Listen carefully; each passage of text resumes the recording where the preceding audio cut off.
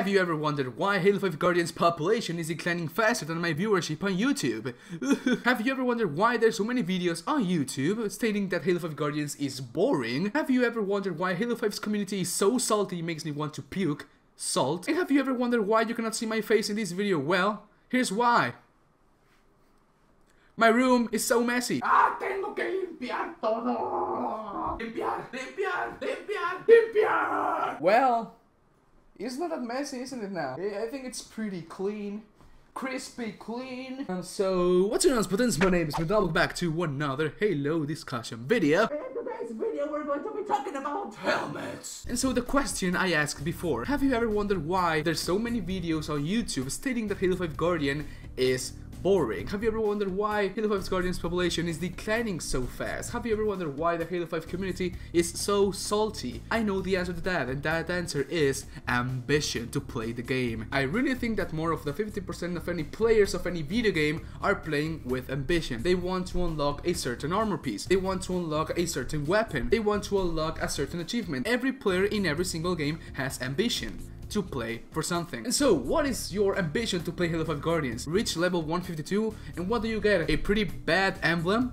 And that's the only thing you get when you reach 152? That's not good at all. What's your ambition to play Halo 5 Guardians? Oh, get the Achilles helmet, because the Achilles helmet is one of the most OG helmets and armor pieces in Halo 5 Guardians. Damn, every time I see the Achilles helmet, I think about the Leonidas from the movie of 300. Leonidas was a freaking king sporting. I shall now become your king.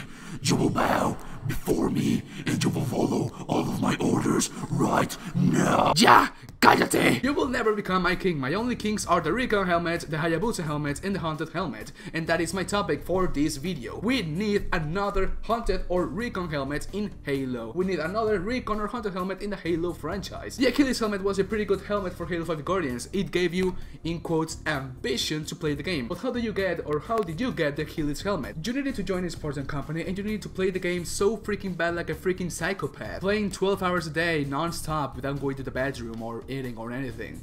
It was pretty bad. Oh, so that's why you failed so many classes. Now I get it. You can't see I'm doing my best. I just don't understand physics and mathematics. And what do I mean by all of the things I'm saying right now? Yes, the Achilles helmet gave you ambition to play Halo 5 Guardians for a long time, but that ambition wasn't good enough. What is next after the Achilles helmet? Nothingness. There's nothing you can do to get anything new. Well, you can reach rank 152, but that is that. The ambition to play Halo 5 Guardians to get the Achilles helmet was just by playing the game. And this is why the Achilles helmet is so different to the Recon helmet. What do you mean by that? Is Recon better than me? Ah, yes, Achilles, he is better than you. Way, way better. Achilles, I'm not saying anything. That's Midnight that's saying that I'm better than you, but that's the truth.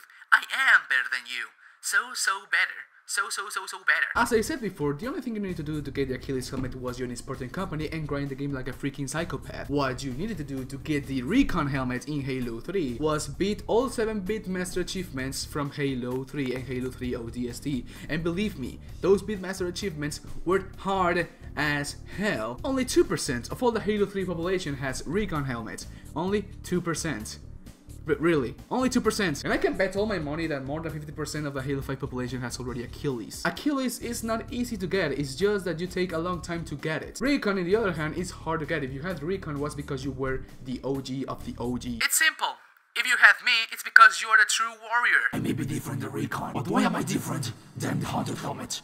It's the same freaking thing. You just need to grind the game to get the Haunted helmet. It's not that different than me. ¿Qué dijiste? Me acabas de decir, what did you say? I'm going to kill you.